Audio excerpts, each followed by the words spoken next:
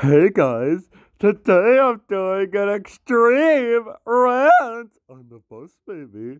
Or should I say the poopy baby? Oh my goodness, this movie's horrible. I will tell you reasons why it's no good.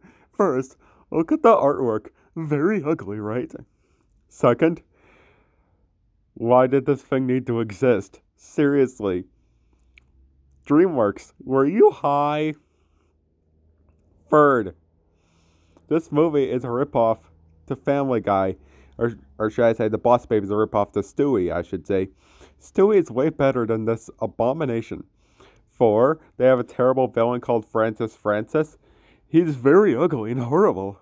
5, the artwork makes me cringe. Especially the Boss Baby's face, he makes me cringe. 6, it has very cheap and lazy animation. I bet even a first grade animation could do this.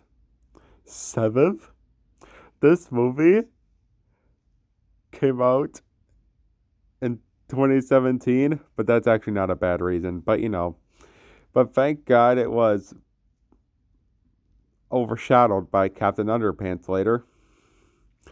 Anyways, just forget this abomination.